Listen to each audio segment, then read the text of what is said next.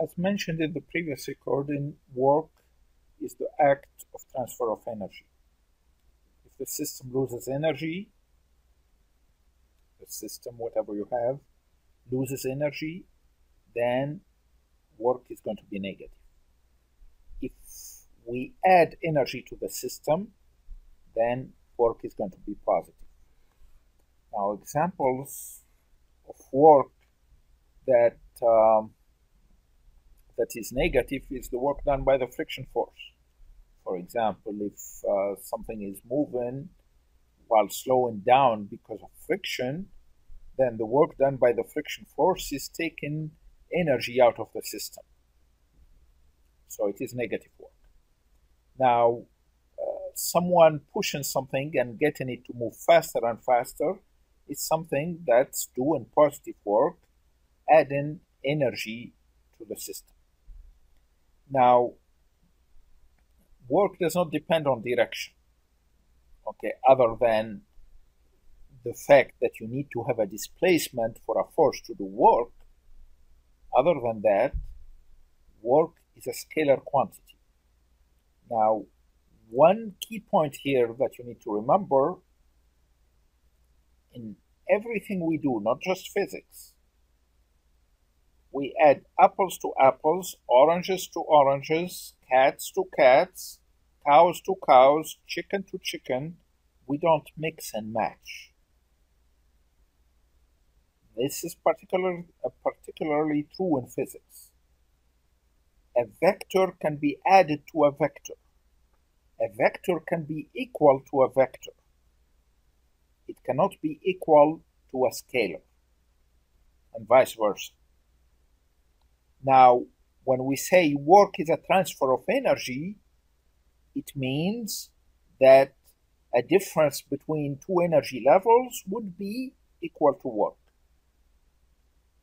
An energy final minus an energy initial would be equal to work. That's the meaning of the word transfer. Now, whenever we use an equal sign, that means these quantities have to be of the same nature. One particular thing is they need to have the same units, and they need to be either both scalars or both vectors. Now, when you talk of energy, one thing to remember that it's not a vector. Remember, a vector is something that needs direction. When you buy gas, you don't worry about 10 gallons of gas south or east or whatever. 10 gallons of gas. You need only one number to describe that amount of gas. When you eat 1,000 calories or so, you don't eat 1,000 calories up, down, left or right. You eat 1,000 calories. It does not depend on the direction. It is just a one quantity. Calories. It's a scalar. The same thing for work. It's a scalar. Now, the unit that we use for work or energy, remember they are interchangeable, is joules. And if you recall what we mentioned in a previous recording, joules is newtons times meters. And that's due to the fact that work is force times displacement. Force is newtons times displacement meters. That gives us joules. One of you might ask me, and this to clarify this because that's an important point.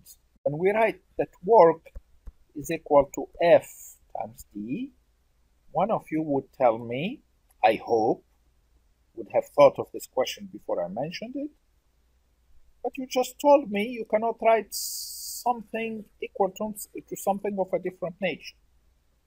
You tell me that work is a scalar, but then F is a vector. The displacement is a vector. That's absolutely right.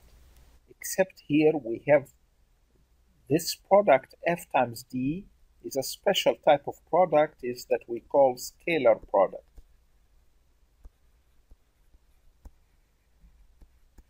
We are not going to get into that here, but in a scalar product you multiply two vectors and get a scalar. A scalar product is the product of two vectors whose result is a scalar. Okay? And that's why we can write the equal sign.